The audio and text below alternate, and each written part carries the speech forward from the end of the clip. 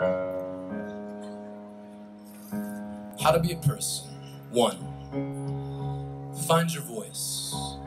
Know that not all languages contain words. Your voice could be music, it could be dance. It will be what expresses you most sincerely. Your voice is an art. If your heart is broken, make art with the pieces. 2.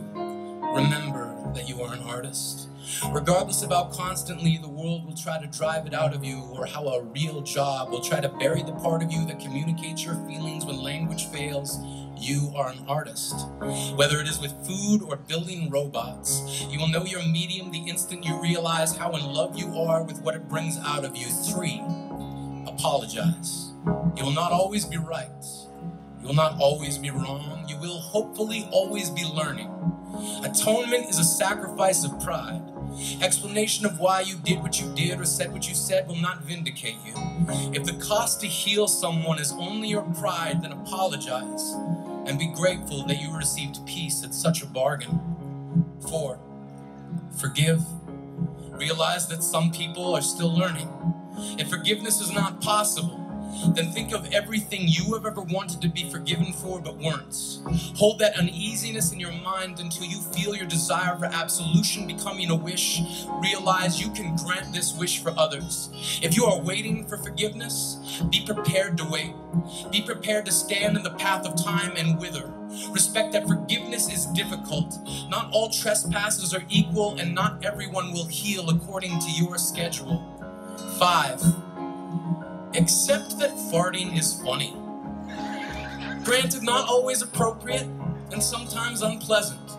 But if you cannot laugh, if you are more offended by a fart than by war, famine, political corruption, deforestation, racism, sexism, classism, the wrongfully imprisoned, the treatment of women, the foreclosing on homes while banks' debts are forgiven, if a fart offends you more than any of that, then you are not a person and cannot be helped. Join a cult. 6.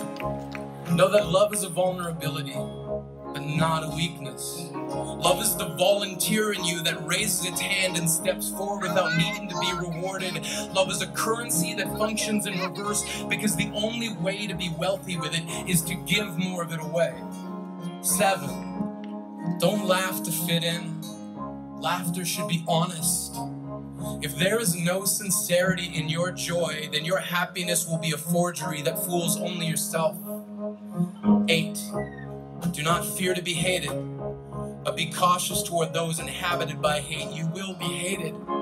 Regardless of who you are, what you say, or what you do, you will be hated for your successes or your failures, for good looks or bad looks, for intelligence or stupidity. Hate is the child of the hater, nurtured by the beliefs it is fed. You often will have no control over what you are hated for. Know that antipathy becomes the master of its owner. Know that if you are going to be hated regardless of who you are, then be fearless enough to be who you want to be. Hate is no more eloquently articulated than in the poetry of the expression, not your problem.